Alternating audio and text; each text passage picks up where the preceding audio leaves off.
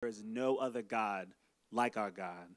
But to start out, I want to talk about there being no other movie like the movie Cool Runnings. I'm going to start out this with a quote from the movie Cool Runnings that I absolutely love. And it's a moment between two characters. One character's name is Junior, and other character's name is Yule. And what's happening is Junior is having a moment where he has to make a decision. And he's not exactly sure if he's ready to make that decision and to have that conversation he needs to have. So Yule is with Junior, and they're standing in front of a mirror. And this quote inspires me for how I should kind of get to my mirror in the morning. And so this movie, Cool Runnings, is the story of a true story of the first ever Jamaican bobsled team. So Yule is with Junior, and they're in front of the mirror, and Yule says, "Junior," because it's Jamaican, because they're Jamaican, so I'm going to do in the Jamaican accent of the quote. He says, "Junior, when you look in the mirror, what is it that you see?" And Junior goes, I don't know. I see Junior. And Yule says, "No, look in the mirror. I will tell you what I see when I see you. I see pride. I see power. I see a bad Junior who won't take no crap from nobody." And in that moment, Junior says to himself, I do see pride. I do see power. And he begins to see himself in the same way that Yule was seeing him in the mirror. And he gets to this moment and has this confidence where he's able to do what it is that he needs to do. And so all of this brings us to a question. And that question is, when you look in the mirror, what is it that you see? Of course, each and every one of us at some point in the day, whether we like to or not, end up in front of a mirror. And the conversation that we have in front of that mirror is important. What is it that you see in that mirror? What is it that reflects off of that mirror back to you? And what I am going to suggest, spoiler alert, is that what we need to see, what we need to hear are the words of Jesus, is the truth of Jesus, are the same things that God says and sees when he looks at us. So what are those things?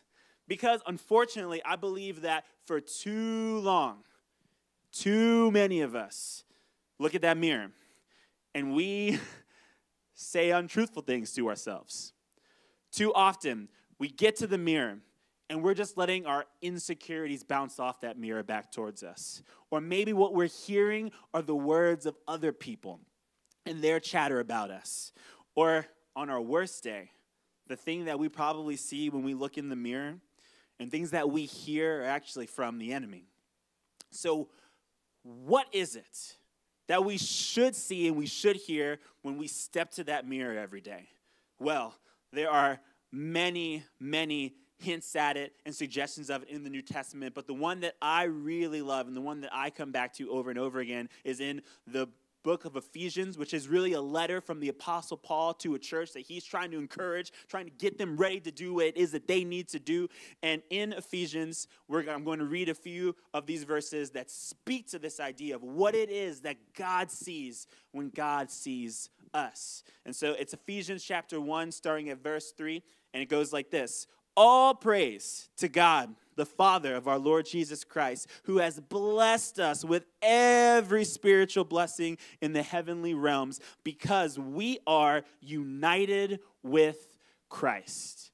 That phrase right there, united with Christ, is one that blows my mind. It's one of the most mind-blowing ideas in the New Testament. And what it is suggesting is that when Jesus lived his perfect life, died, and rose again, what he did was he became the mediator between God and us. And so what he did is he took away the punishment for our sins, which is the separation between us and God because of our sin. He stands in the middle. And so when God sees us, he doesn't see just us. God sees us through the filter of Jesus. When God looks at us, God sees Jesus within us, not your mistakes, but Jesus.